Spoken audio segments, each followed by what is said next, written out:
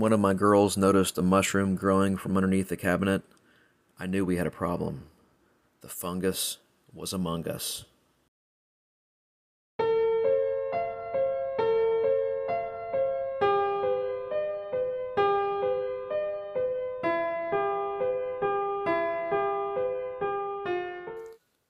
Sometime before the discovery of the new species of mushroom, I had noticed some dampness where the faucet was connected.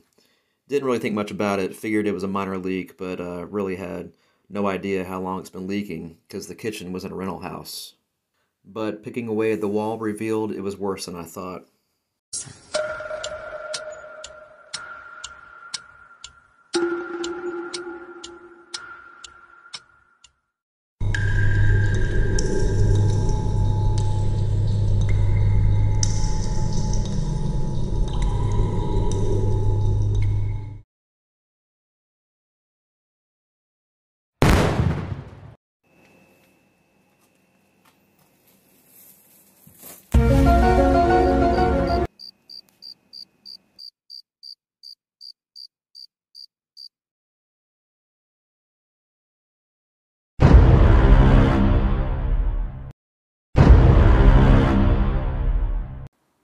A plumber quoted me almost $2,500 to repipe the house.